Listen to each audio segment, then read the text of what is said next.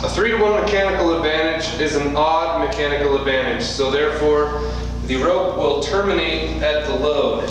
So first thing you want to do is create a termination knot so that you can terminate it at the load. You'll need a progress capture pulley as your change of direction and a traveling pulley.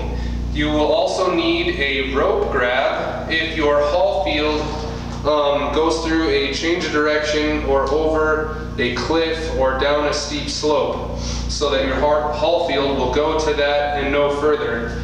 Otherwise, if you don't have that issue of a high directional or a steep slope or drop off of any kind, you can disregard your rope grab and have your traveling pulley attached in at the end of your rope at the load.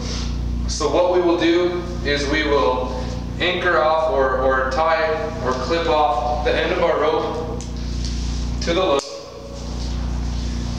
If we have a smaller haul field because it's going through a high directional or over a drop off, we will need a rope grab like this triple wrap prusik hitch.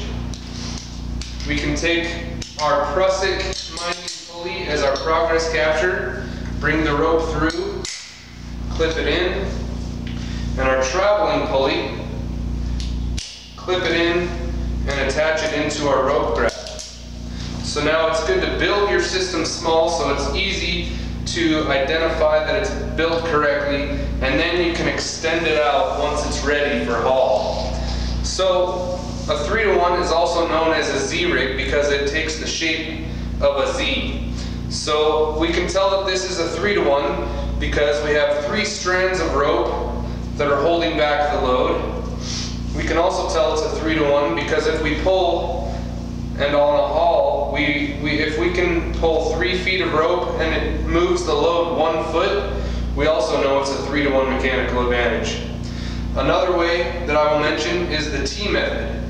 So if we say that our force that we apply on the haul line is 1 unit of tension, we can follow that through the system, and taking into account every traveling pulley, it is a force multiplier. We can determine how many units of tension are at the load. So we start with 1 unit of tension on the haul line. It goes through a traveling pulley, so it creates 2 units of tension through this traveling pulley.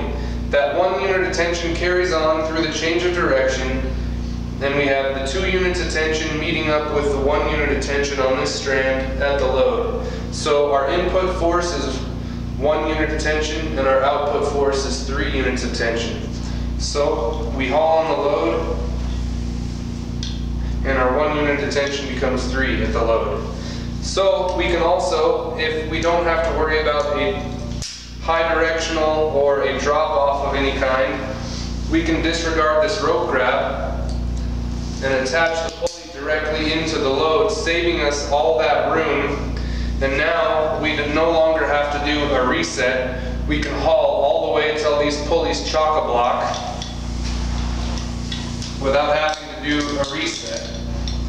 So that is a 3-to-1 mechanical advantage, or a Z-rig.